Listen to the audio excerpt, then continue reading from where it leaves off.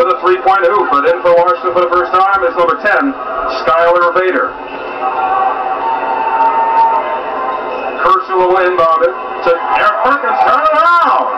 And now there's a steal for number 5 and a layup for Cameron Miller because Eric Perkins is not paying attention, and I'm assuming Coach Bobich was beside himself there.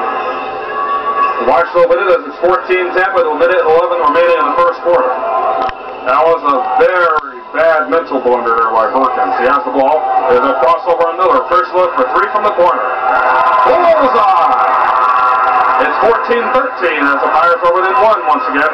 Jonathan Paz with the ball. Kershaw guarding him. Paz gets a screen from Bradley, and he'll go up to the basket, and that's a stripped by Kershaw. And he moves the ball, but there is a hand check foul against Pedro. That's already the 17th foul, and that will put San Pedro in the bonus situation. For those of you who may be watching high school basketball for the first time, what a bonus situation is. It's a 1-and-1 sitting. Wait a minute. They have not shown it on the scoreboard yet. That is the 16th foul. So the next will be the bonus. Anyway, a bonus situation is one free throw is awarded.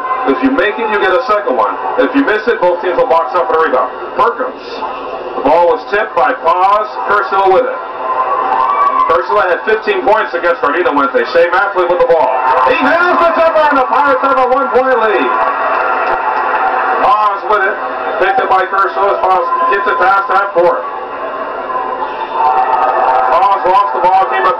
San Diego fans were hoping for a double dribble. They won't get it.